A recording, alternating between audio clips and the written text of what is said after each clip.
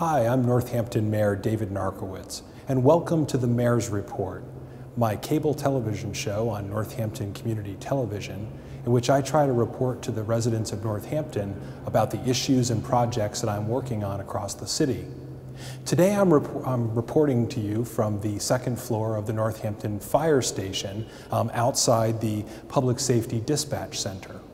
When people think of the city's public safety services, they often think about our police department and our fire department, who are the folks who they see in the trucks and the cars and responding to emergencies. But we have another set of public safety professionals in the city, and those are our emergency dispatchers. And they're often the first folks that people reach out to in times of emergency. And they're an integral part of our public safety system. And so I thought it would be interesting to take residents on a behind-the-scenes tour of this secure facility to meet Kelly Woods, who's the director of our dispatch center, and some of her staff, and show you the important work that they do 24 hours a day as part of our team of public safety here in the city of Northampton. So let's go inside and meet Kelly and her staff.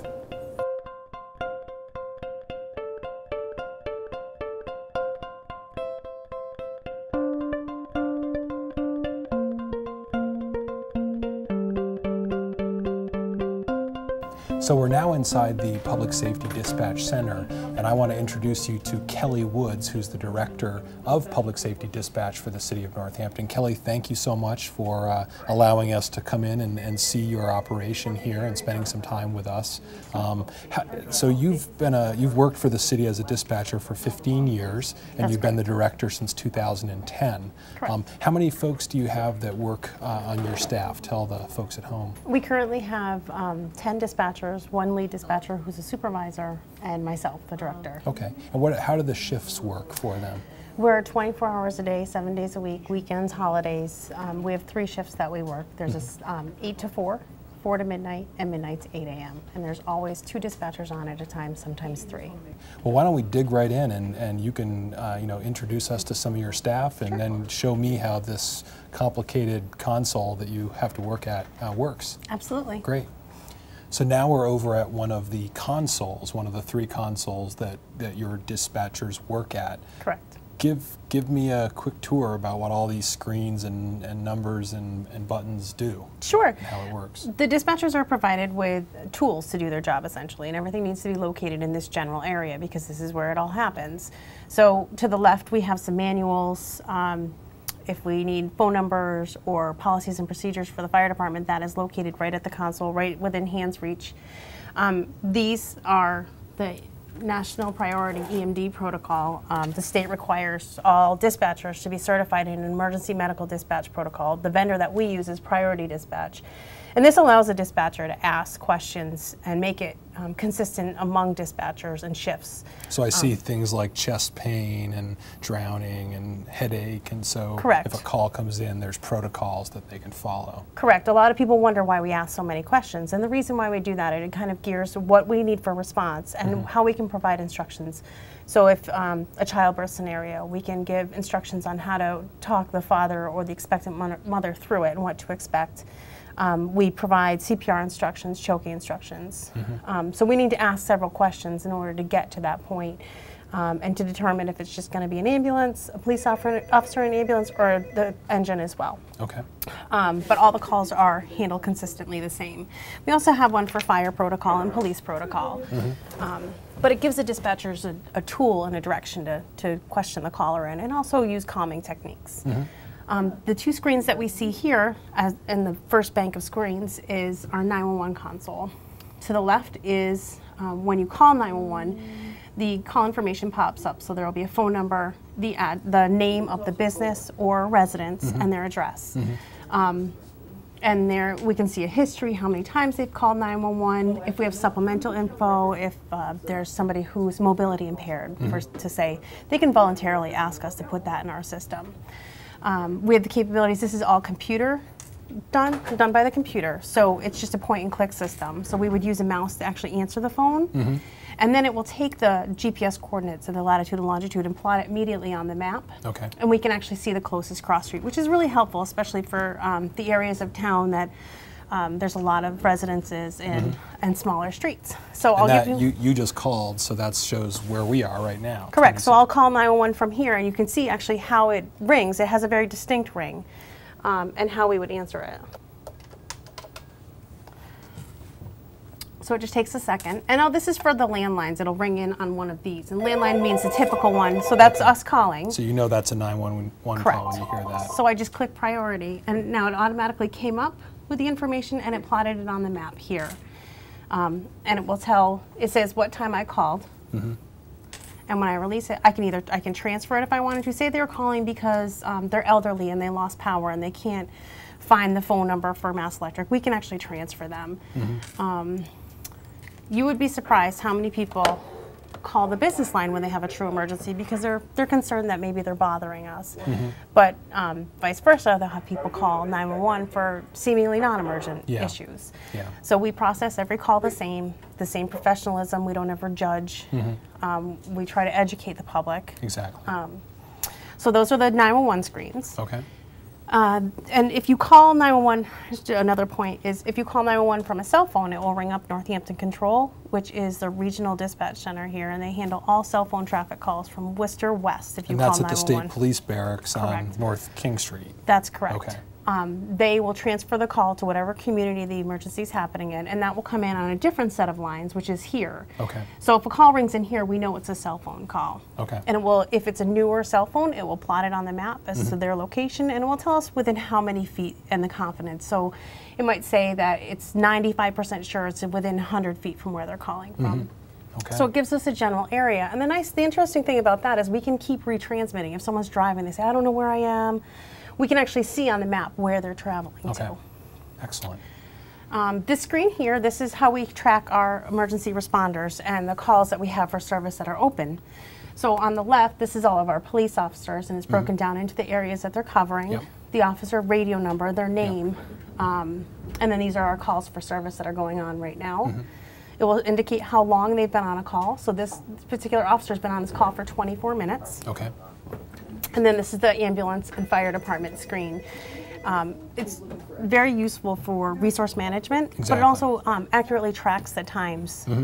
So if there's an arrest or a traffic accident, they need those times in order to do their reports. Exactly. The dispatcher has to put in the calling party information, any descriptions, any narrative that the officer says. So this is used for court as well, all those documentations. Exactly, and it's all computer coded, so it's very accurate and detailed, and there's a record of it, so that's helpful. Correct. Yeah. Yep, absolutely. We have other programs that we do utilize on the regular PC. We have the DPW does a fantastic GIS map that we use for the city. It has hydrant locations, which are used when we have a structure fire or a fire and the fire department has to tap into a hydrant. It will have, we can measure distances, so if we know the fire's happening at 123 Main Street and the hydrant's down at 122, we can measure exactly how much hose they're going to need. It shows just a bunch of different information for us, property owners. So when they arrive on the scene, you're giving them a lot of great data to make their jobs easier. Correct. To be able to respond appropriately. Correct, and we can also check the history of an address. If we get a 911 hang-up, our policy is if it's a residence, we send an officer. We can actually look and see if we've gone there before, if there's been any history that we need to be aware of. Say we know somebody, there's an elderly male that faints often or has a cardiac history. We can relay that to the responders, and then that might give us an indication that maybe an ambulance should be sent. So there is a lot of responsibility, but also getting the information. This is our radios. We currently monitor each box or square indicates a channel that we have to listen to. Okay. We listen to the main police channel. We listen to Western Mass Law Enforcement and Fire. And that's used for if there's a motor vehicle pursuit coming up from Holyoke. They can communicate directly with our dispatchers. We have 2 fire channels. We listen to the school 911. Each school has a portable in their facility, and they can radio to us if they're having an emergency. And the DPW, because we do monitor after hours and we handle their after hours emergency calls. Because we have DPW personnel who respond to broken water mains or other kinds of infrastructure problems that might happen. Correct, or if a resident has a water leaking in or sewer leaking into their basement, we can contact them. Yeah, excellent. Okay. And then we have just our business line here. Okay. It's just like the regular business line anywhere in the city. The city of Northampton offices. It's a voice over internet, so it's done through the computers. And we actually have a backup phone system that we can use if we're having a problem with the internet, we can plug it into a copper wire so our phones don't go down. I know those are some of the lessons we learned through different emergencies, and when we've had power outages for many days or so. I know we're always working with you and with all of our public safety teams to try to build in as many redundancies as we can. Correct, because we want to keep that quality of service up for our constituents. And we want to keep this center operational 24/7. Absolutely. So people have a way to contact you. So what are all these flashing lights up here? This is how we alert the fire department to a call. So if we get a call for service for the fire department, if it's a medical, because the fire department staffs the ambulance, we would actually hit the ambulance only. That's going to activate a tone in the stations here and in Florence and turn on the lights so they know it's a call for service. And then we can transmit over the radios and overhead in the stations what the call is. And we break it up into, there's different tones for ambulance only, ambulance and fire, fire units only, or all units. All units would be used for a structure fire or a gas leak inside a building. Okay. How about when we often tell the public about our mutual aid system and how we often have to call other communities for help and we provide communities for help. How does that process work in terms of your center here? Sure, that's all done with pre-planning with the fire department and area communities. And they give us a set guideline on what we need to call for mutual aid. So we actually, if they get on scene and it's a fire and they say we need a second alarm assignment, we can actually open it up to that card and it will say call Northampton Control because we need an engine from Williamsburg, a tanker from Greenfield. It'll tell us exactly who to call. And your counterparts in the other communities have a similar protocol, and that's all part of the mutual aid piece of it, so that we're able to sort of help each other out. Correct. And the dispatchers are tasked with being aware of and adhering to police and fire policies, not just the dispatch center policies. So they know that if the fire department goes to a certain incident, this is what they have to do, and that's all defined by policy. But they, that's just one more thing they have to remember. Exactly. Yeah. There's definitely this is a lot of multitasking that you have to do under a very high pressure situation. Absolutely. Life and death situation. Yep. And it's one of those things. For 7 hours, there could be nothing, the phone might not ring, and then all of a sudden everything happens all at once. It could be 5 minutes of nonstop ringing, every line lighting up, and they can handle it. They've based on their training, these are all pre-planning things that we've already done. We've prepared for this. The other thing that people may not realize that you guys also do are, we have the reverse 911 system. So people may get those phone calls about snow emergencies or other kinds of emergency, and that's all handled by your office and your staff, and often that's a dispatcher's voice that they hear at the other end of the line. Correct. Most often we use it during snow emergencies, but we've used it during some major storm events. If we've had a child that's gone missing, we might use it. There's a bunch of predefined times when we would use it. We'll use it, I just recently had to record a message for the water usage ban. Yes. So just to get public information out there, and then also for emergencies as well. And we can receive it by telephone, text message, or email, or all three, or two. It's a really great tool. We also monitor the fire alarms, and that's what this system is here. I don't know if you can see it. Okay. We monitor the fire alarms for different businesses in the city, and we monitor the burglar alarms for all the Northampton city buildings. Okay. So give me an example, like Stop and Shop has a fire alarm system in it, much like a home security fire system, and so if that's activated, it'll ring right into us. It'll sound a tone. It will say fire alarm. The dispatcher will actually touch the screen to acknowledge it, and it will tell, if you see there's information down here, if I stop this one, it'll tell us the address and what to send. Okay, and I can see fire alarm goes off, you have to respond. It may just be a malfunction that you have to restore or respond to. Correct, and we're also, we have to keep track of Coca-Cola's on test. So we know that if their fire alarm rings in, we don't send somebody because they've already alerted to us that they have somebody working on the system. Got it. Okay. Wow. So this is quite a bit of information that has to be processed, and all at once, and obviously in life or death situations many times. So why don't you show us the rest of the consoles and maybe introduce us to some of the staff. Sure. All 3 consoles are set up to be identical, so they can sit wherever and they're still at home, if you will. Behind you, Mayor, is a additional information. This is where we'll find our operations manual for the police and fire department. If there's any events in town, we try to make sure that we have that information available, especially sidewalk sales or anything that's going to bring a larger amount of people or street closings. A parade or some kind of a Correct. A demonstration or some kind of a planned event like that. Correct, because that way we really are a public information center. People call us for directions or times that the parade starts. We have our center policies in here. We keep our tow logs, so if a vehicle breaks down or an officer stops a vehicle and we need to now tow it, we actually have that information here. DPW policies. We also answer the phone for animal control when she's not in. Okay. So we have how to handle calls for animal control. And this is nice and accessible to everybody, and it spins around so you can quickly grab something if you need it. Correct, So, and we also keep, our cleaning supplies because we want to keep our dispatchers healthy. So we have disinfectants, we have phone books and dictionaries. So that's pretty much all that's in here. Okay, so now introduce me to some of the dispatchers. That'd be great. This is Lisa Day. Lisa has Hello. been with me since Good to see you. 1999. We started together on day 1 when they first went to civilian dispatch. So we were brand new. She's got extensive experience in ambulance dispatching prior to coming here. She's also worked on the road on the ambulance. She has risen through the ranks in here and decided that she wanted to come back to the job that she loves. So she went from the director back to a dispatcher because she wanted to actually be able to continue to do the tasks of the dispatcher. That's unfortunately something that you lose when you go into the office. Yeah. But she definitely is one of my best dispatchers. She's a trainer here. And she really knows the city like the back of her hand. I rely on her a lot for local knowledge.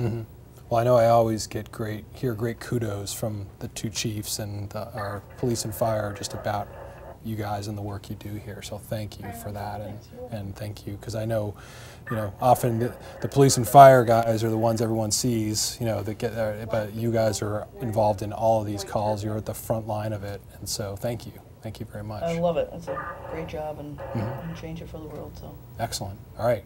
Thank you. And now we're going to move over to here to Okay. Amanda. Okay.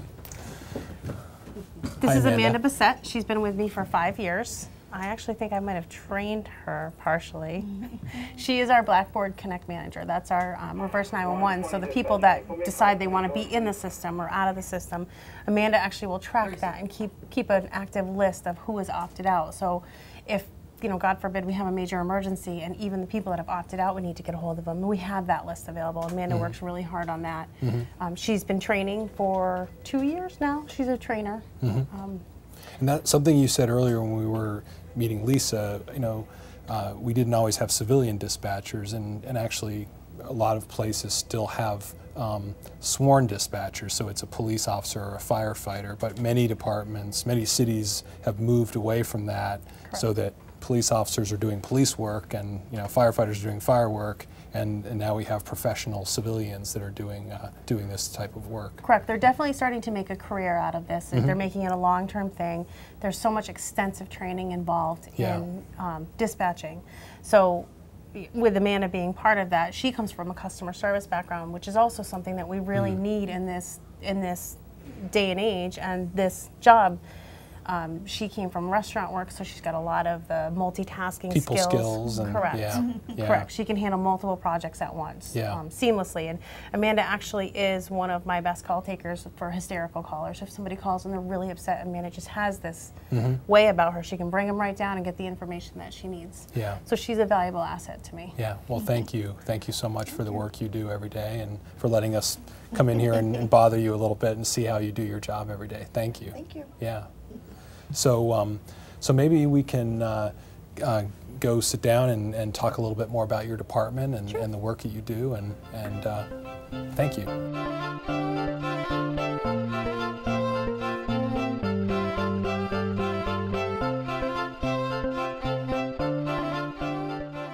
So thanks for giving us that quick tour and introducing us to your staff. Give folks a sense of the volume of calls that you handle here in the dispatch center every year, month, etc.? Sure. It's actually really hard to quantify the number of calls that come through here because the only record that we have is the actual calls for service. So if there's a traffic accident, we may get 5 to 10 calls because of all of the rise in cell phones and the businesses, especially if it's in a highly populated area. But for the calls of service, so far in 2013, we've handled 25,315 calls for service. Now, calls can come in many different ways. They can come in through the 911 system in a landline, through a cell phone, officer or responder initiated, and that could be parking calling us on radio about a fight going on. The general telephone, we actually have a lot of walk-in traffic down at the police department, as you're aware, and other calls of service might come in through the alarm system with the fire alarm monitoring or through a well-being check system. But 25,000, that's an incredible volume of calls. Correct, and we're only in July. Last year we handled just over 47,000 calls for service. Wow. So the dispatchers actually, so far 2,500 came through the landline 911 and 1,200 came through cell phone 911, and our telephone, there's been just over 5,000. So there is actually a lot of phone traffic, but again, the phone may ring 5 times for one event, and that also doesn't account for all the ancillary services that we do. You know, somebody calling for directions that we don't document, or someone calling for animal control or the parking department. So we do actually handle a high call volume. Exactly.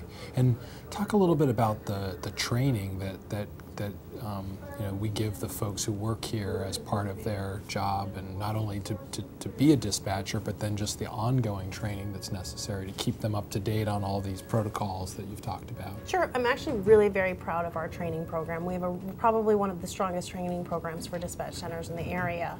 The state has instituted new regulations for 911 telecommunicators that they have to take a 2-day equipment class, so they have to learn how to use that 911 system that I showed you earlier. They have to do a 40-hour basic telecommunications course, which covers, you know, call handling and the telematics that they have out there, so OnStar and things like that. And they also require the 24-hour emergency medical dispatching as well as the 8-hour CPR. So those are already state regulated. A lot of dispatch centers will just stay at that minimum, but we actually, I feel very strongly that the more tools I can give someone to do this job, the better they're going to be. Because when someone calls for a police officer or a firefighter, they think that they're actually talking to a police officer or a firefighter, so they have to be trained to think that way. The only way to do that is actually to take classes. So some additional classes that we have are active shooter incidents, crisis negotiations, hostage negotiations, handling suicide callers, stress and ID management, because it's a terribly stressful job. We have just a myriad of classes that either are they're hosted by the state 911 department, or I have to host classes in-house, which is fine. So we give as many classes out there, domestic violence call handling. So just to get them to get to the level where they can actually dispatch.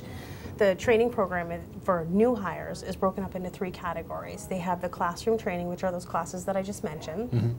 They do an in-house training. So basically we set aside a week for police, a week for fire and EMS. And we actually will go through, so this is a police call, this is how we handle police calls, this is our police department. And then they're required to do 24 hours ride-along time with the police department, and then for fire and EMS, the same thing. Because I want them to understand what's actually happening out in the field.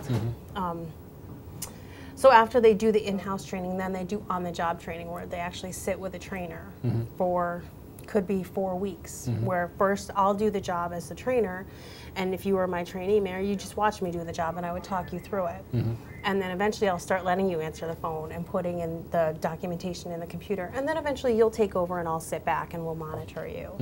You know, it's a constantly evolving, constantly learning process. Once they're on shift, they're being monitored. We have to have continuing education. The state now requires 16 hours of continuing education. So we actually have 5 trainers on staff, and they will actually they develop training programs to teach their coworkers. We do peer education. Monthly I have staff meetings that require us to have a training in it. We have the capability and the honor of taking part in the fire department training. As I told you earlier off camera, we got to take part in a extrication drill. but it's really great because we actually can see what they're going through and what kind of resources might we be able to lend to them on the other side. Exactly. And we're talking a lot about training. I also know for funding purposes, we also, the state provides us with a certain amount of funding for that as well, and for some equipment as well, that we get grants every year through their 911 department. Correct. Actually, if you look at your cell phone bill, you'll see a 911 surcharge, and that actually will go into training the dispatchers as part of the grant program. So we do receive, we obviously we fund the department, but we also get supplemental funding for the state because they understand the value of these, keeping these public safety dispatch centers fully trained around the state. Correct. Yeah. And what are some of the things that are coming down the line? I mean, that's, we look at that technology that you work with every day. There's all kinds of new technology every day, and it seems like even people's personal technology is constantly evolving. So what are the things that you see on the horizon and the way that your industry is moving in the future? Sure. Like you said, with the technology constantly evolving, 911 has to keep up with that. So our next transition is going to be to next generation 911 or NG 911. That is being controlled by the National Emergency Number Association. And basically all that is 911 will now be provided through a secure internet-based program where you can, when you call 911, you can transmit data, pictures, video, and voice.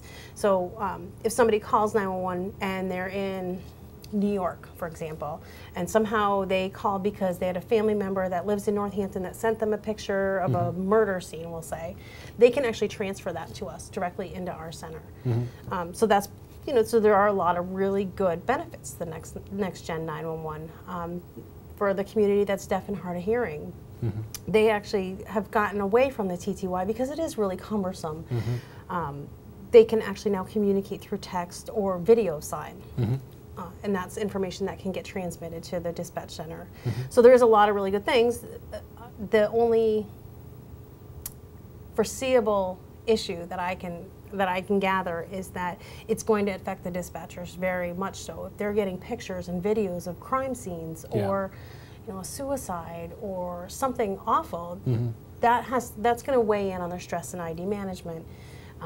That's also going to, burnout might be a little bit quicker. We're going to have to change. We're going to have to ramp up our training to better prepare them how to handle these calls. And all this information is going to be used for court and evidence. We essentially become evidence collectors. Part of the chain of evidence. Exactly. Correct. Yeah. Well, I want to thank you for spending the time with us today and giving me this tour. And as I said at the outset, and I've said it also throughout, you guys are a key part of our public safety team, and again, police and fire, often get called heroes, but you guys are also heroes. And I think back to the sentencing for the arson trial, which I attended, and I know the DA, one of the first folks that he recognized were our dispatchers who, on that horrific night when all the fires were happening, your staff members just handled that so calmly and so coolly, and so I hope people have a chance to listen to that tape to really get a sense of what you do and how important you are to the whole public safety effort. So thank you, and I know that we'll be talking about those new technologies, and obviously I want to do what I can to work with you to make sure your folks get the training you need and that we can make sure we have the best technology, because public safety is one of the most important things to our quality of life here in the city, and it's one of the things that makes us such a great community. So thank you. Absolutely. You're welcome. And in closing, I just want to say as well, the best information out of this whole thing is that if people need us, to call the dispatch center. A lot of times they think, oh, well, it's a police thing, I'll call the police department directly. We actually have tools to handle these calls and give instructions. So it's best if they call us direct, and then we let us do our job and figure out who to send and give the information. But I really am very proud of my dispatchers and just our level of service and the customer service that we provide to the community. Great. Okay. And I want to thank you for tuning in to another episode of the Mayor's Report. As always, if you have comments or suggestions for future programs, you can call my office or send me an email at mayor@northamptonma.gov. Always want to hear your ideas, and look forward to seeing you during the next episode. Thank you.